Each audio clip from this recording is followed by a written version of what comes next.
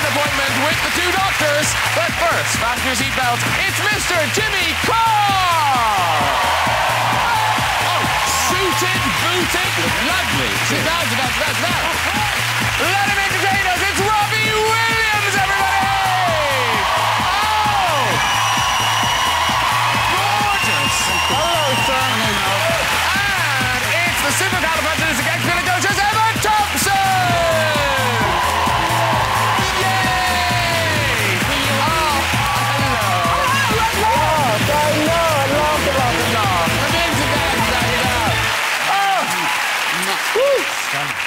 Showbiz kissing, all very good, very good.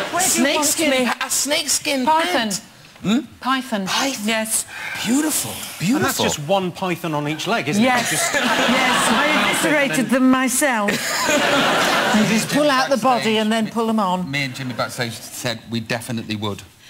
Yeah, even I might. Yeah. So long as I could see the Oscars from where I was. I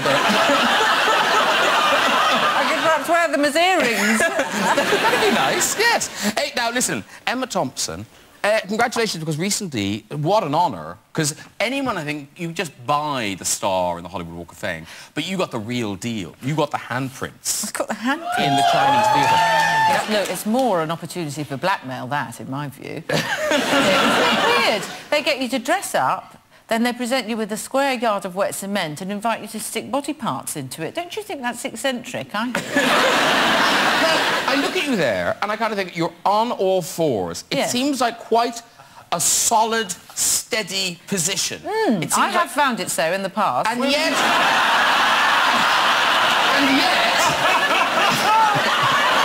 Where's Graham going with this? Liking it. And yet, this happened. Yes, fall over, like when... I was doing a pratfall, because I was mucking about as usual, and because the press always suck any iota of joy, life, humour or hope out of those moments, they said, oh, she's actually fallen over, when they knew fine well I was just doing it. Oh, my God, I'm so... You know what I'm like. Yes! Because you're not a big fan of LA. You don't like spending that much time there. Well, I mean, I like LA, because I've got really good friends there. But it's a funny old place. It's just a strange place. And as soon as you get there, you think, oh, my God, my bum looks big in this. This is the problem. Meaning LA, you know. It's true, isn't This is the problem, because I've lived there for a long time, and they say if you sit in a barber shop for long enough, you're going to get a haircut. Well, if you live in Los Angeles long enough, you're going to get some surgery. I've had a thatch done, I'll tell everybody now. I didn't even need it. No. That's the weirdest thing. It was like, I had like 3 months off, I got bored. And I was like, oh, I'll go in. Yeah. So is that new hair? No, I just got some round the side done. They've got the colour wrong at the front. I got some round the side done, and I actually didn't need it. But that's what I'm saying about Los Angeles. They're very conscious weird. of how everybody looks, and there's also and they all a look real the same. hierarchy as well, you know. So there's the star system thing, which we don't really have here, thank goodness. I don't like that. So they'll always find a way of making you feel bad. You know, there's always some VIP enclosure that you're not in. That you're not in. You think you're in an important bit, and then you find that you're not in the most important bit, or your ticket is green, when actually the really important ticket is pink. They find ways of making you feel less than or more than all the time. I don't really approve of that. That sounds miserable. The amount of times I've turned up to places and the look on people's faces, they realise I'm not Robin Williams. Seriously. The amount now I'm so used to it, I'm going like, Robin Williams, right? No, sorry, it's me. Yeah. Seriously, all the time. Because we knew you in this country as an actress, and then you went to Hollywood, and then we saw you in, which seemed at the time, sort of surprising films, like you showed up in Junior with Arnold Schwarzenegger. That was fun, actually. Was that fun to do? He was actually orange, Arnold. I've never met anyone who was really, truly orange. I believe there are a lot of them about here now. I blame Simon Cowell. But he was very nice, he was very courtly, in a way. Austrian and sort of courtly and... Yeah. Can he act? No. He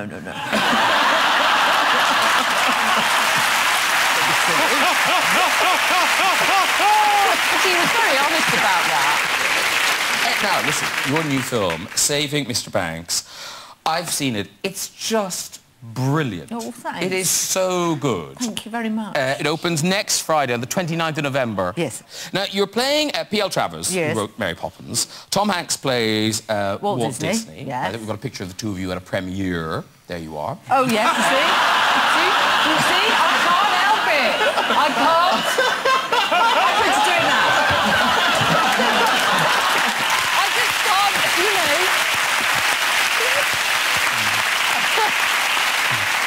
These are good. Put the banana down. No, sorry. Just saw these and thought they would be good props for later. Yeah, you keep them there. There you go. Lovely. Actually, they look good on you. Come on, darling. Thank you, darling. There you go. Lovely. Oh, not so good. No.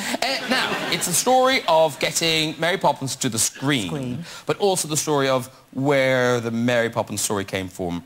Sort of thing, yes. So how long had Disney been asking for the rights? 20 years, he asked, and she was incredibly snobby, thought film was rubbish, thought everything that Walt Disney had ever done was rubbish, hated cartoons, hated Hollywood, and didn't want Mary Poppins to be turned into a sort of pretty woman who sang, which is, of course, in fact, what happened.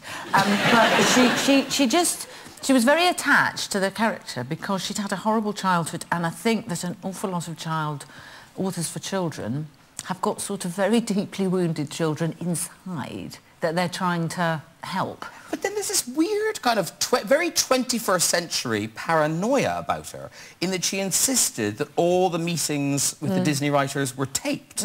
Yes, and I had to listen to those tapes.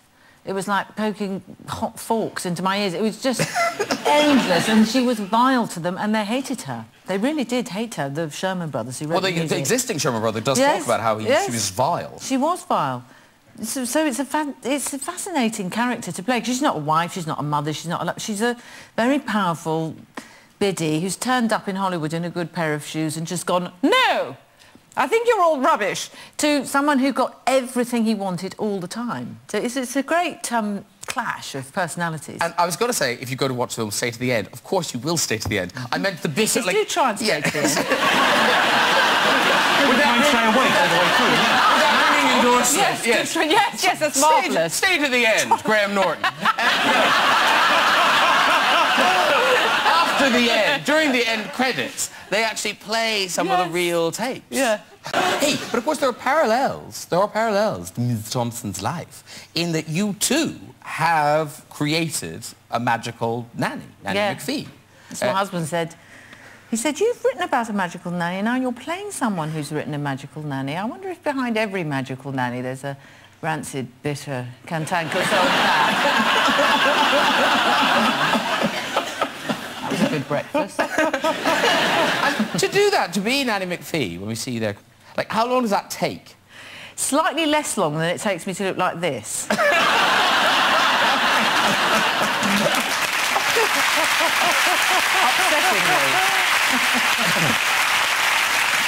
Do you have to do anything? I mean, you're in Hollywood now, you're properly getting Oscars and things, so do you have to do things? What do you have to do to maintain the whole thing? Look at me. What? I don't I'm do looking anything. at you. Look, I'm normal. I wouldn't do anything. You wouldn't do really. any... Really? No, Well, if you're really normal, you're wouldn't very do lucky. anything. You're very lucky normal. Well, it's just... It's psychotic, isn't it? Having your body opened up by someone and putting things into it. And No, that doesn't sound psychotic. That sounds like a Saturday night. Injecting yourself with poison and opening up your body to other people. Very well, Come on. Graham. I'm glad it's a Disney movie. I want to get an eyelash off here. Go on then. That's pretend. Make a wish. It's a pretend. I think it's a lycra eyelash. I don't think think that's right. You can still wish on lycra. Yeah. Really? Now, Robbie, what are you singing for us later? I want to be like you. Ooh, ooh. Oh, another... I know that's a duet, so you're not singing it alone, are you? No, I'm not. I'm with somebody I love very much. Hey, can you sing, by the way? Can you sing? No, I can't. At all? No, but... It's never stopped me. Mr. Ollie Murs, ladies and gentlemen. It's a really fun album. The song is from the new album, which is Swings Both Ways. It's such a good title, isn't it? It's a really good title. He's offering you hope. Yeah. Swings Both Ways. It's in shops and on computers and things now. And the songs, you wrote a lot of these songs kind of around the time that I was pregnant and after Teddy was born. Yeah. Do you have more of a sense of your legacy, what your daughter's going to think of Daddy? Well, I'm quite an unconscious person. What she doesn't know about me is that I'm an unconscious Persian. She must find this out about me one day. But, this is Daddy, this is what Daddy's going to do. Daddy's always going to be, say first and think second, so sorry, Teddy. But, yeah, we were writing about the time she was born, and I always see songs as, certain songs that I write as being promises that I make. I made one promise to Ida on an album called Reality Killed the Video Star, a song called I Won't Do That to You, and it's about not leaving her and not breaking her heart. And as soon as I'd written it and sung it in the booth, that was sealed, I meant it. And then I wrote Go Gentle for Teddy, and that's for all your days and nights I'm going to be there, and that's kind of like my seal and my promise. And, because I've been really selfish and been a pop star since I was 16. I've had everything done for me. I know relatively little, and now I've got to look after this little person, so I was terrified that I was not going to be up to it. And Dad's really connect with that song, Go Gentle. Oh, I've been, more than any other song that I've ever done, I'm having people stop in the cars, roll down the window and say this, it feels like the song's reached its destination because dads look at me with that knowing look in their eyes. And I know they've got it. Was Teddy born here? Yeah, she was born here, yeah. Were you actually at the Hello Teddy moment? Were you there for the birth? Yes, I was. Were you down the business end? Yeah, I was. Well done, It was like my favourite pub burning down.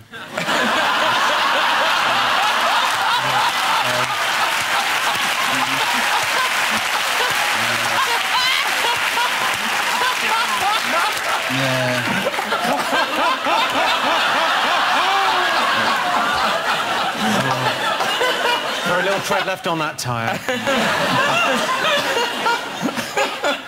Have you rebuilt her? We haven't bothered rebuilding it yet because there might be another one on the way. Yeah. Don't want to go about it twice. Yes. I think it's best to live with the ruins for now. Yeah. This feels like overhearing something at a doctor's surgery. We'll just live with that, shall we? We'll just live with it. Charles, can I just have which camera? Sorry, Ida. Sorry too, you actually. have beautiful food. Yeah.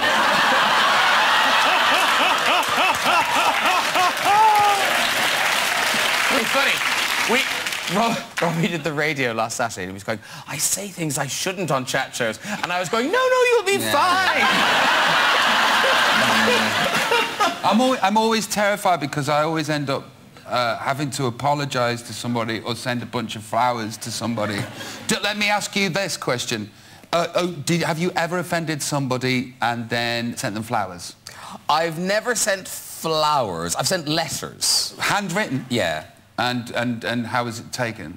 Never really heard again. But I felt like I'd done the right thing after you'd done the bad thing. Same question to you. Yeah, I've done terrible, terrible things. A lot? Yeah, I think flowers is the way forward, I think. Otherwise, I mean, just send, put some dog shit through the letterbox and just... The other way to go is just to burn that bridge entirely and go, well, there's no coming back from that. I bet you've never... I've always offended people. I've offended entire cities and towns. Oh, I offended the Isle of Man. I tried Arnold the bloody Schwarzenegger Isle of minutes ago. Wight. Oh. Yes! Do you know what? Constantly writing letters. Do you know what I The did Isle of once? Man? Yes, I offended the Isle of Man, I think it was. How? I was on Craig something about Ferguson, inbreeding? and it wasn't actually, it was about... I think it was about whipping homosexuals on the beach or shooting Scotsmen or something.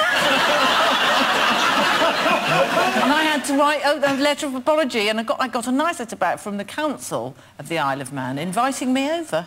Oh, They might have had something in mind. It's all right. I imagine a wicker man on the beach waiting for you. Yes. I was on stage, can't remember where it was, Stuttgart. It was somewhere that Hitler had done all his speeches from. Yeah. 80,000 people in front of me, and you sort of have, yeah, right. Robbie, live in Nuremberg. Yeah. It's Nuremberg! It's Nuremberg! It was! Of course it was Nuremberg. Of course! Yeah, go on. Anyway, so when you're singing, you can be singing, but also at the same time you can be having a bit of dialogue with yourself. Words come out, performance happens. Sometimes when you're that comfortable, you're going, check them out. She's fit. Look at her boobs. Oh, she's seen you looking at the boobs. It's okay, you Robbie, look at them. She likes it. You're being bawdy. You know, that kind of stuff. And then to this particular time, there's like 80,000 people in front of me, and I'm singing Angels or whatever it is. And in the back of my mind, I went, look at these lot. They really like me. I really like them too. That's amazing, you know, because we're brought up with the German thing, and my grandma used to have a Jerry under the bed that she peed in, and now look at all of these lot loving me, and I love them. It's fantastic here. I'll show them my appreciation after I've finished singing this song. This is all going on while I'm singing, and then Angel's finished, and I go, Deutschland, Deutschland, über alles.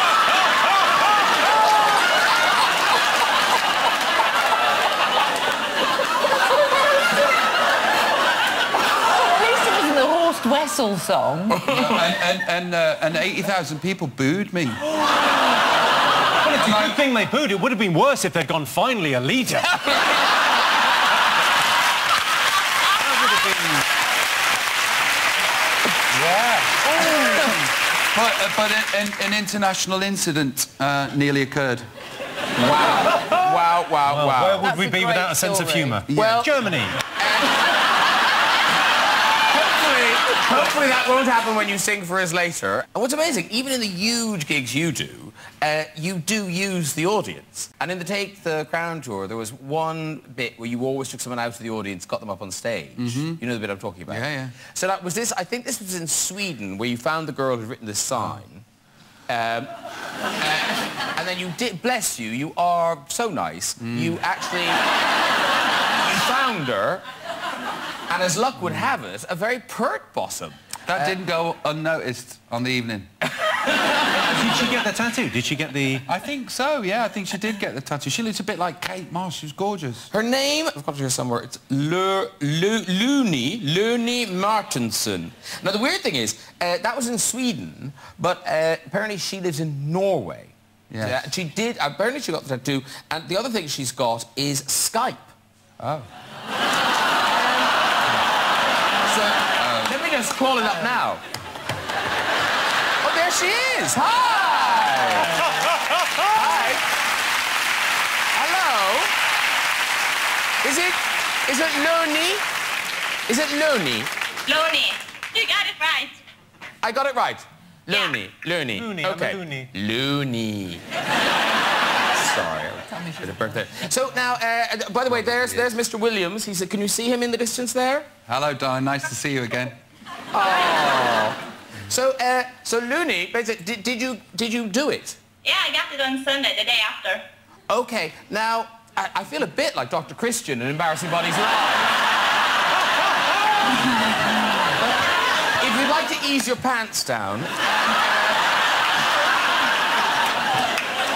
This does not sound like the kind of thing a BBC presenter should be saying in this day and age. This has started a lot of trouble. All right, so Loni, do you mind showing us? No, okay. Oh, okay, come on. This is like every... This is like every webcam experience I've ever had. Where is it? No, other side. It's the other side, Looney. Move your hand. There it is. Oh, beautiful. Lovely. Thank you very much, Looney. Bye, darling. Take care. Bye, Looney. Well done, Looney Martin. That's another level of fame, isn't it? That's a crazy level of fame. That is a crazy level of fame. Now, is it true that you're very popular in Norway, Jimmy? I don't Thinks? I mean... I thought they bought your DVDs or something. They do. Well, people do buy... There's a lot of people that come to gigs here from sort of all over Europe that basically learn English through comedy DVDs. Because it's quite... Like, if you get the Learn English books, they're quite dull. Yeah. And if you get the comedy DVDs, you know whether you've understood it or not. Because if you laugh at the end of the joke, you've got it. And if you don't laugh, you go, I'll have to watch that again and look those up. Well, much excitement because Mr. Jimmy Carr has a new DVD out. Wow. It's called Laughing and Joking. It's available now. And now listen, it is what you would expect, Mr. Jimmy Carr. It's very, very funny, but it is quite rude. Yeah, it's unacceptable, is what it is. Okay. It's unacceptable, and I'd like to apologise to Robbie's wife. Yeah, but here's my question then. So given that it is very rude, yeah, why the hell have they asked you to do the Royal Variety Show? Well, they asked me, the DVD's about 2 hours long, and I've got to do 6 minutes on the Royal Variety, and there are 6 minutes of clean jokes off of that show. But literally, it was a long phone conversation where they went, you can't say that. You obviously can't say that. That's the worst thing in the world. I don't know why people would laugh at that. And then eventually we found like a few minutes of jokes I could do. I don't think... yeah, the Royal Variety's quite a fun one to do, though. It's a Who's the Royal this year? I think it's Charles, who's quite... He can take a joke, I think. But you have experience now, because didn't you... stop it. It's not the worst thing I've been booked for. I got booked for the big Jubilee thing last year. You know, the big thing at the Palace? Yeah, you did that, yeah. I had the big thing outside the front of the Palace. Yeah. And got there like... God, I probably got there like 5 hours early because they said, oh, security's going to be super tough. It's going to be really difficult to get in. There was an armed police officer on the gates of Buckingham Palace, right? There with a machine gun in case anyone tried to steal the Queen and photocopy ahead to make their own money and stamps or whatever they were planning on doing. So I walked up and they told me you've got to bring 3 forms of ID and you've got to... It's so rigorous. I walked up to this policeman armed with a gun and said, I'm here for the concert. And he went, are you an Al-Qaeda? I went, no. He went, go on then. Literally the full check. Wow. So odd. He didn't even go, do you promise? Let's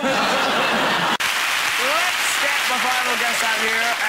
There must be a tear in the fabric of time, ladies and gentlemen, because we have not 1, but 2 doctors in the house. Please welcome Matt Smith and David Tennant.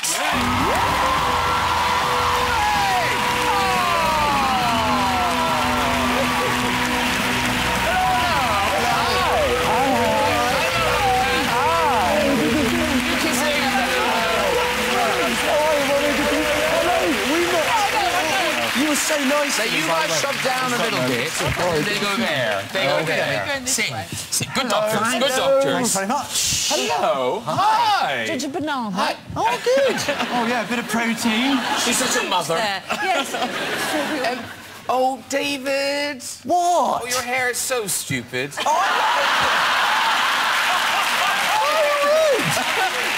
Don't listen to him now. Look. Nothing wrong with a plait down a man's back. Are you playing Heidi at the moment? On the Heidi car, it's nice. It's nice, thank you. Is it always in a plait, or do you sometimes let it go loose? Well, it's for a play. I didn't choose to do this for my private life. And in the play, it is unleashed. I unleash the beast. But the rest of the time, it's kept neatly back there, yeah. So all that bit's false as well, then, is it? Well, there's all little sticky bits up there, you see. And that's on the whole time? That's it. This is my life. Yeah. And I saw pictures of you. You had less hair than that, Matt. So yours is on the way back. Yeah, I'm growing it back. Why did you cut your hair? I did a film. And I had to shave it, yeah. Bald in a film? Yeah. Matt Smith? And is the thing about the musical of American Psycho, is that true? Yeah, I'm rehearsing it now. Oh, so it's that soon? Yeah. God, we're going to Tech next week. I've got lots of questions for you, actually, Robbie, about singing. Right, I'm not the best for that. Now, we know why we're here. We're here to celebrate the 50th anniversary of Doctor Who. The big show... Is that why we're here? We're here to talk about hair. Yeah. No, tomorrow night, BBC One, 7:50 p.m. Now, listen, maybe I'm a naive fool. I knew Doctor Who's a big deal here. I didn't know... This is nuts. It is being beamed live in 3D to something like 80 countries. It's a global thing. I'm glad I learnt my lines. Are you both in it? Yeah. Well, hang on, didn't you take his job? I mean, I don't want to create... I don't want to take an argument, but I do know that you're the reason he's now having to grow his hair and be in a play. Exactly. That's part of the joy of Doctor Who, though, isn't it? How could you both be in it? Well, you'll have to tune in and find out, Jimmy. It's exciting. But, no, here's the thing. Well, here's you're the thing. here right now. You could just tell us. Now, when I heard that they were both in it, I got, like, Matt, I get it. You're contractually obliged. You were still Doctor Who.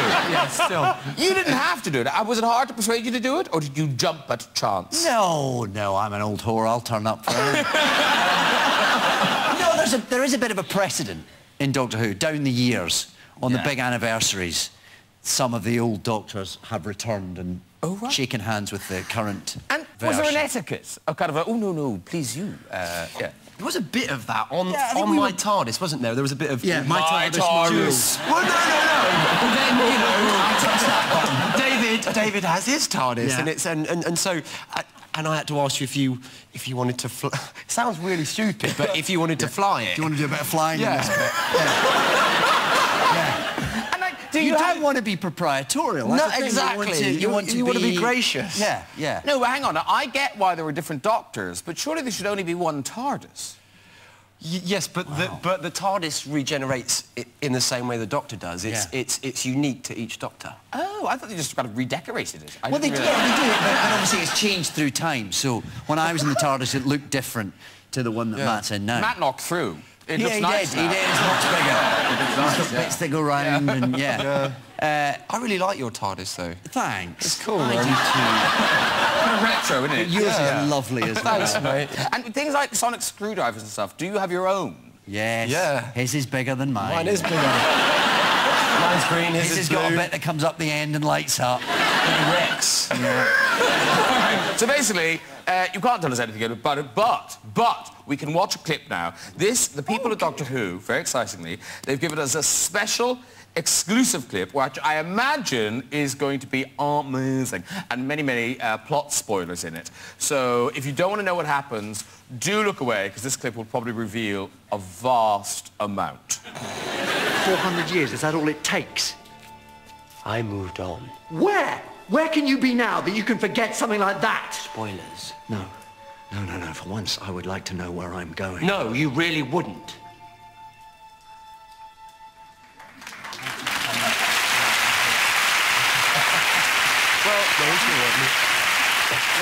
Well, that explained everything. They gave you a real cracker there, didn't they? So listen, here's the thing. Whovians, people who like Doctor Who, they've come from all over the globe to London to celebrate this amazing anniversary. I sound like I'm making this up, but it's true. They really have. Everyone's looking at me like, really? No, I'm sure they have. Where's this going?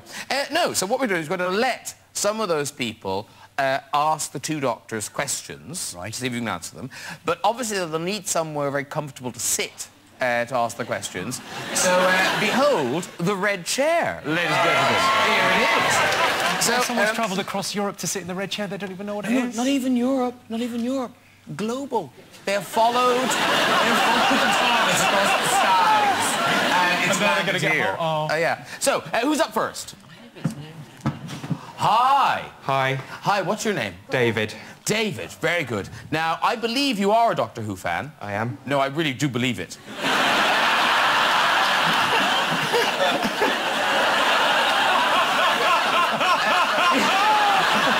They're not laughing at you, David. They are not laughing at you. Now, David, is it a general question to the doctors? Yeah, it's about the episode. Oh, please. On you go.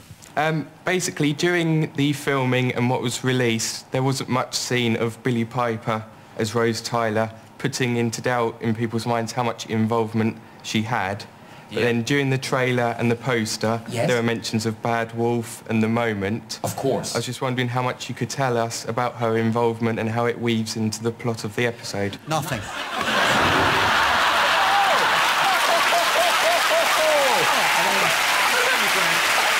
Quite drag it out. If he wants to see more of Billie Piper, Secret Diary of a Call Girl is the one to watch. Who's up next? Hello. Oh, my God! Oh, my God! He looks more like you than you do. That's where your hair went. Yeah. That's nuts. What's your name? Matt. No! Wow. Now, have you made yourself look like Matt Smith? No, I think I was born this way. Yeah, I know. It's a tragedy, isn't it? And where do you live, Matt? Bristol. In Bristol? Yes. So close to Cardiff? Yes. And do you have a question for Matt Smith? Yes, I do. In the Children in Need clip that was shown, David Tennant wears the fez. And I was wondering if any more hats were involved in the episode, and did you get the fez on John Hurt?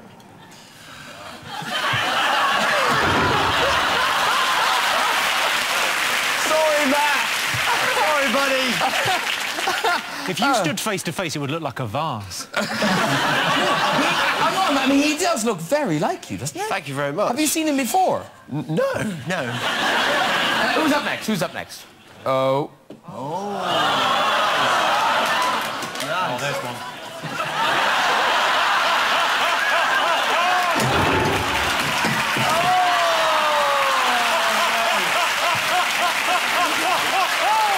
My favourite bit of the show.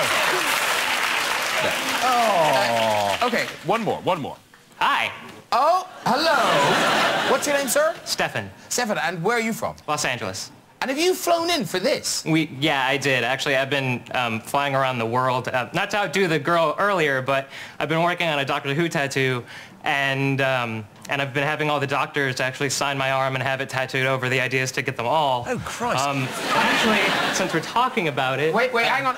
A moment, Stefan. Did I sign your arm at Comic-Con? Yeah, I ambushed you in a hotel lobby. Yeah, and I was pissed, and I said careful, because I was drunk, and You actually did it. Is that... Where's Matt? I did, yeah. Matt's right here, and then Sylvester McCoy is here, and Peter Davison, and I'm actually missing David. Oh. We actually figured in a spot specifically for you to sign. Okay. Oh. All right, listen, what's your name again? Stefan. Okay, Stefan, quickly, someone will show you how to get into the studio. Run in, quick. Why don't you tell him about Leave your jacket, Leona? So, Graham, tell him about Leona. Maybe he could sign it somewhere else. Oh, yes, David. We've seen that. You thought we had a lady. Why didn't we have a man? I've got a pen. You come here, sir. I'm just saying. Okay. Hello, Stefan. Hi. Come on in. Now, this is David Tennant. Stefan, lovely to meet you. You too. Hey, this is a good outfit. See you again. How are you? It's a very incredible outfit. Where did you get all this stuff? This was actually from Debenhams. I was lucky enough to get me. Look at these trousers. They're amazing. Debenhams is one of the finest stores. So I have to go in here? Yeah, that was actually made specifically for you. Mr. Jimmy Carr wants to ask you a question. What do you think it's going to be like to touch a girl? Actually, I'm married to the Dalek. You're married to the Dalek? Of course you are. Of course you are. Of course. Good answer. Right. I don't want to go over the lines, though. It's okay. I'm kind of nervous. Yeah. Beautifully done. Thank you, David. Well done, sir. You go down there. They'll leave you to freedom. There it goes. Well done. Was that Stefan? Well done, Stefan. Well done, David. Thank you very much. That's it for this week. Thank you to my guests, Ollie Murs and Robbie Williams. Mr. Jimmy Carr. Emma Thompson. Matt Smith. And David Tennant. Join me next week with music from Arcade Fire, Petrolhead Jeremy Clarkson, comedian Joe Brand, X Factor Queen Sharon Osbourne, and Hollywood heartthrob Colin Farrell. I'll see you then. Good night, everybody. Bye-bye.